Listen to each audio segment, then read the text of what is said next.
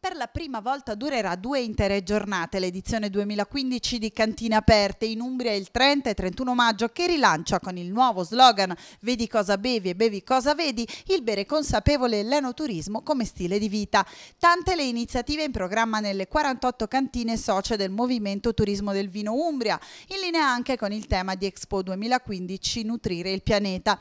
Animazioni, convegni, un concorso fotografico e pacchetti enoturistici. Il ricco programma della 2 giorni è stato presentato questa mattina nell'aula magna della Facoltà di Agraria, alla presenza del professor Francesco Tei, direttore del Dipartimento di Agraria e delegato dal rettore per Expo 2015.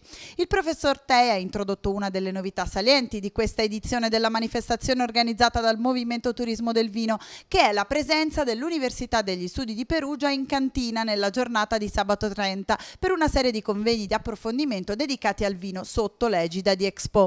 Dal presidente del movimento Filippo Antonelli l'invito a visitare le cantine proprio sabato 30 maggio, quando si comincia con i convegni per arrivare alla tradizionale cena con il vignaiolo, che quest'anno sarà organizzata in 19 cantine umbre e durante la quale i piatti della tradizione sposeranno i nettari del territorio.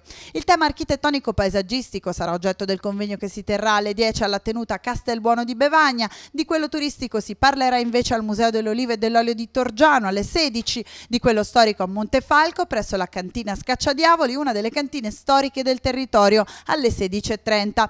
L'aspetto più strettamente tecnico sarà trattato a partire dalle 16:30 alla cantina Zanchi di Amelia, dove sono stati recuperati vitigni autoctoni antichi. Infine l'aspetto alimentare del vino, legato al benessere, alla dieta mediterranea e alla qualità del vivere, sarà oggetto del convegno di sabato alle 17 alle cantine Goretti di Pila.